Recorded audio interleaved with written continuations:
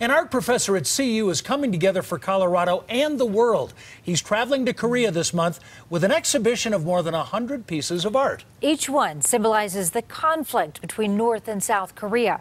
Kathy Walsh joins us now tonight, and this is certainly art with a purpose. 117 pieces, all 8.5 by 11 this size.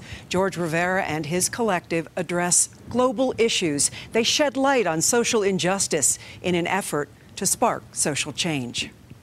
Two different places, war and peace, dictatorship and democracy. It is one artist's story of the division between North and South Korea. Dr. George Rivera has a stack of photos, drawings, and paintings. Pairs, the CU Boulder professor says, all symbolize the tension on the Korean peninsula. This has something to do with the Korean War and its aftermath. The art is the work of a group started by Rivera in 1996. All have a CU connection. They're the Artnauts, not art as usual. Like astronauts, these artists venture into the unknown. Rivera has taken their message of social injustice to 15 countries.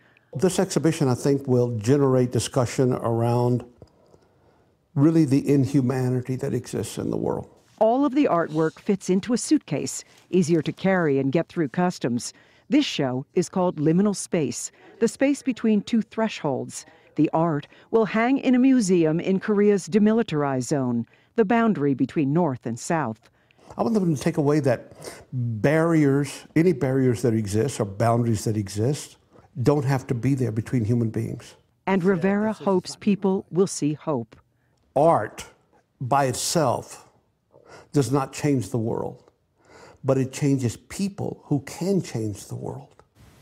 To Rivera, every one of the 117 pieces of art speaks volumes. He hopes that starts a dialogue for social change. The exhibition will run from June 22nd through December. Certainly powerful, that's for sure. Thanks, Kathy.